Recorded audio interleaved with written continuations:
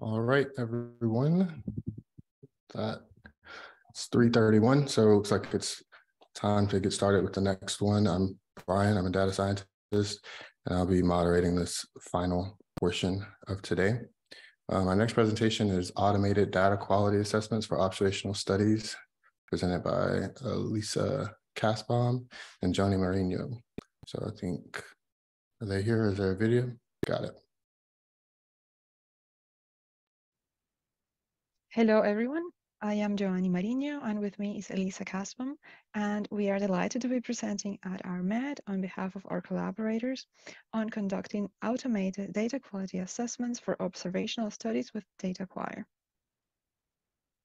In our talk, we will first have a quick intro into dataquieR, and then go over the required metadata setup. Then we will show specific examples of data quality checks that can be conducted with dataquieR. And finally, how to put everything together by creating a report. So dataquieR generates extensive data quality reports based on the input of study data, of course, but also relies heavily on metadata, which are attributes that describe the expectation about the study data. So such expectations can be quite diverse, ranging from the number of expected observations in a dataset to properties of single variables, such as data type or inadmissible values. The main strength of data quality reporting with dataquieR is that it is based on a formal data quality framework, which provides a workflow for data quality assessments. The framework has a hierarchical structure, starting with dimensions that we can see here: integrity, completeness, consistency, and accuracy, which contain domains that are the next level below, and with indicators that are nested within each domain. Indicators show the actual or potential deviations from the requirements specified in the metadata. For example, the completeness of the study data. In this way, the basis of the data quality indicators are the checks of observed data properties against formalized expectations. And this is the main idea behind the implementations in dataquieR.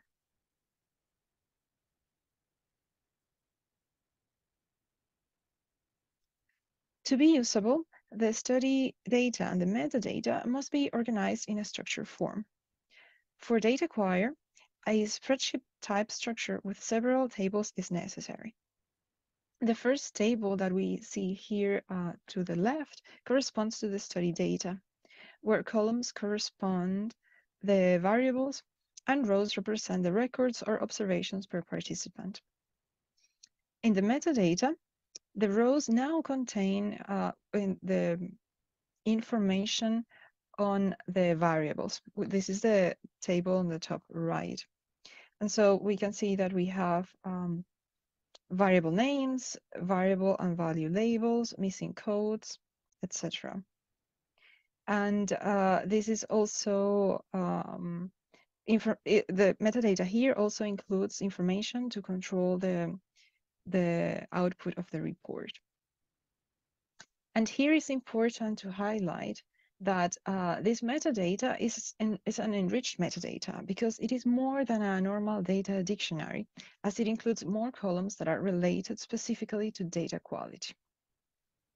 So in this way, dataquieR uses the relations between study data, for example, the tables that contains IDs and clinical measurements, with metadata attributes to conduct data quality reporting.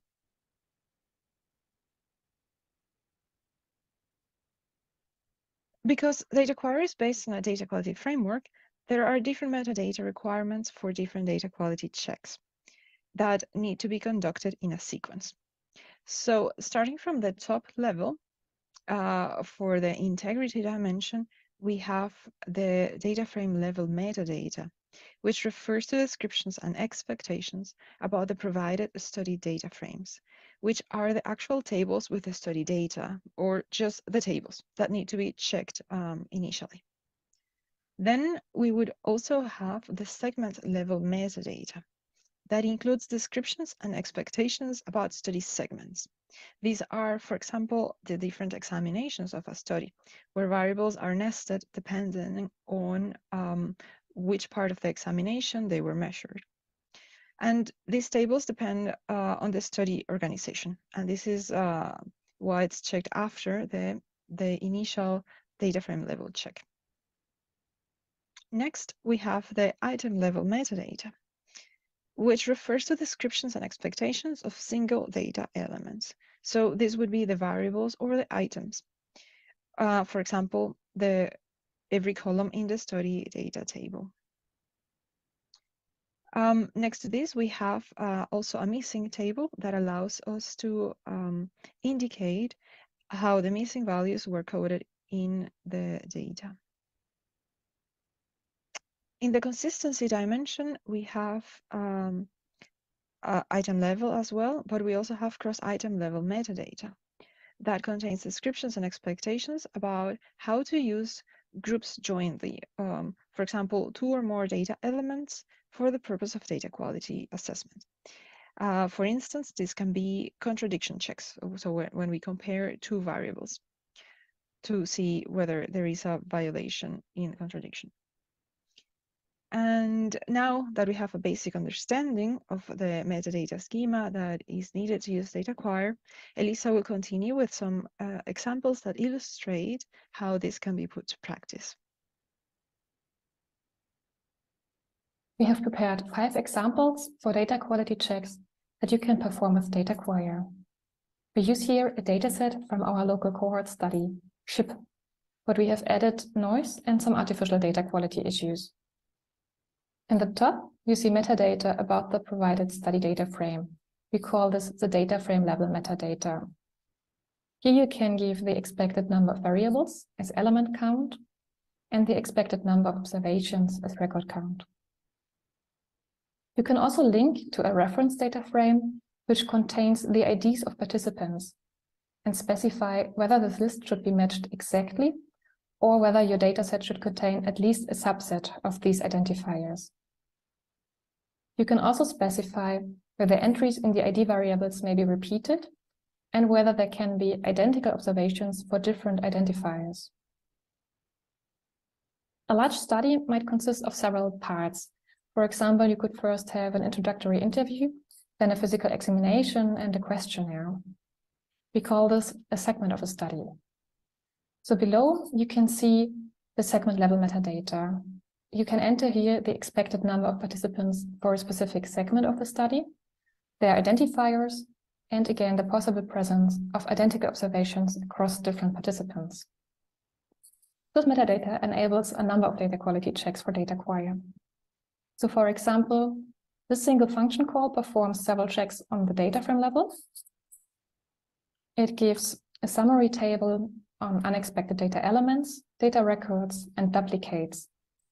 And as you can see here, there were no issues for our example data in this domain.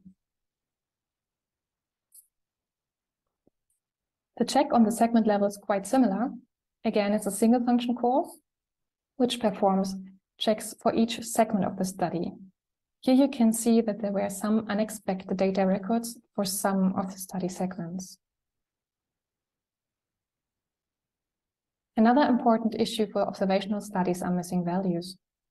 Ideally, the reason for a missing value should be recorded during data capture, so that you know if a value is missing because there was a technical problem, or because a question or examination was not applicable or declined by a participant. With dataquieR, it's possible to list these missing values with their labels, or you can link to a missing table, which matches these missing value codes with codes from the American Association for Public Opinion Research. By this, you can calculate rates, such as the refusal rate or the non-response rate. For our example data, we will get an output like this. And if you look into such an output, you should spot or look out for large deviations, because these might point to an issue with a specific examination or question. As you've heard before, it's possible to check for contradictions with dataquieR. The contradictions are stored in the cross-item level metadata. With the newest version of dataquieR, you can use a redcap-inspired notation to specify these contradictions. So for example, the first contradiction rule here states that the age of participants at the follow-up examination should not be below their age at the baseline examination. For our example data, you can see that this error occurred for 5% of the participants, as you can see in the bar chart. This was generated by the function call on the left. So finally, let me show you two data quality checks from the accuracy dimension. First, let's look into the outliers. This information is stored in the item level metadata, and currently there are 4 methods available for outlier detection. dataquieR uses them in combination. If not all of them shall be performed, you can specify the subset of the available methods that you want to use in the column univariate outlier check type. The column nRules states the number of methods that are required in consensus to flag a single observation as an outlier. So, for example, for our study data, here for age at baseline examination, you can see in the plot how many rules flag a single observation as an outlier. This helps to develop a better understanding of the gravity of the problem.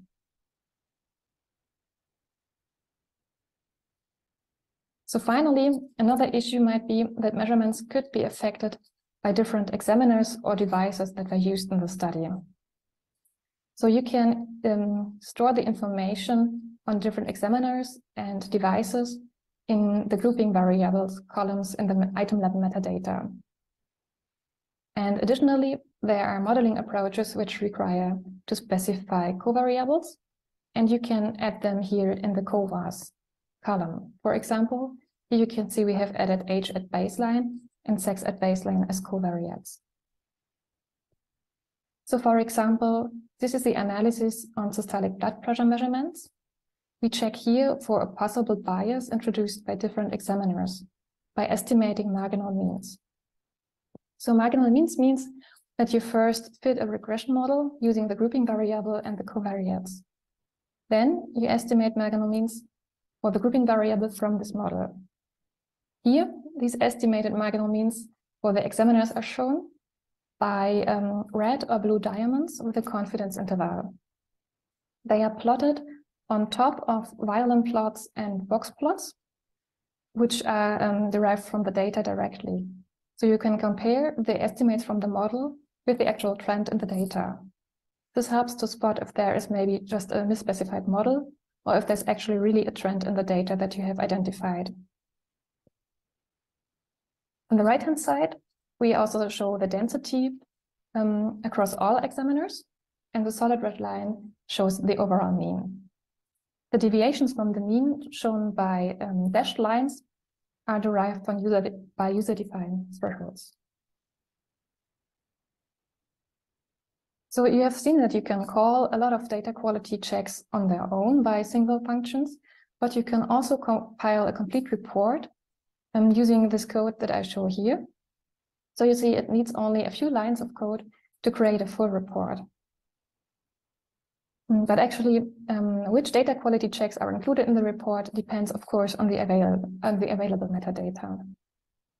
For the metadata argument, you can pass the name of the data frame as a string, or a file name, or a URL. These tables are cached when they are looked up, and if you use it again, then they will already be there in the cache. You can also populate the cache manually. So if you would like to know more, please have a look at our documentation.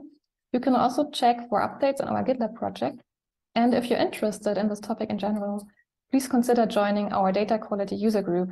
We are currently setting it up, and we plan to have monthly meetings to discuss new developments and existing tools. So thank you very much, and we are happy to answer all questions about dataquieR.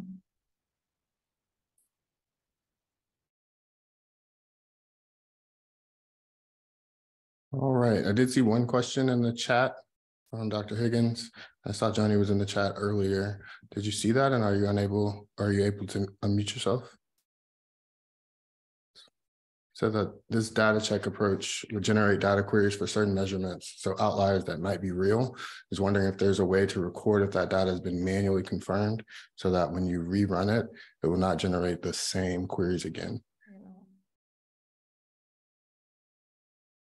Yes, thank you for that question.